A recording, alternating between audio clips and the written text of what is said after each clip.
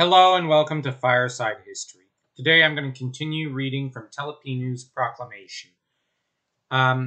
So here we go. And now from this day on in Hattusha, you, the palace servants, the bodyguard, the men of the golden spear, the cupbearers, the tablemen, the cooks, the heralds, the stable boys, the captain of the thousand. He's not going to list anyone else? Like maybe the chamber pot guy, the scribes, the garbage collectors. I mean, why not list even the stable donkey and horse while he's at it? Sorry, couldn't resist the joke.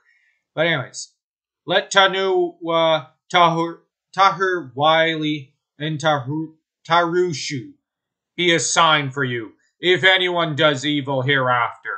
Whether low-placed or high-placed, have him brought before you as Punku, and devour him with your teeth. Wow. He was not kidding around. Now, for those found guilty of internecine killings, he also had this to say. They must not kill him in secret in the manner of Zuruwa, Tahur Wiley, and Tarushu. And now, the thing is, Telepinu did this to kind of restore order. And he wanted the rule of law to be the supreme, authority. He wanted to build a rule of law so that this would create stability within his kingdom. Because any realm where the rule of law is cast aside, well, historically, it's never gone very well. You look at our modern day societies. The finest of them have been built on the rule of law, especially in liberal democracies. You look at Britain. You look at France after the Napoleonic period. The rule of law. And this is why they've been so stable for the most part, up to the modern day. Now, on the other hand, you look at countries which did not have the rule of law, basically all the Marxist ones. They always fall apart because there's no rule of law. Nothing is sacred. You need something sacred historically. Sorry, I don't want to turn this into a lecture, but this is important. And it's also why the Romans later lasted for so long, the rule of law.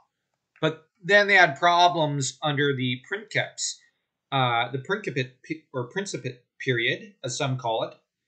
The Principate up to Nerva did not manage things very well. And I would argue it was Commodus who really started the domination period. The Dominate, I think it is. Dominate. They always change the name. Because the minute the king was, or the emperor, I should say, was dominus, or dominated the state militarily in a much more overt manner, as the successors of Commodus did, it fell into civil war. And it led to the inevitable decline and destruction of Rome. Not in the East, but in the West at least. In the East, things went differently. But that said, the best periods in history have always been ruled by the rule of law. And I think Telepinu understood this, even if he was a little too merciful with his family's murderers. Now, next time we're going to get into a bit more of his reign and into the subsequent period that followed, the end of his reign. So if you like this video, like, share, subscribe, leave a comment.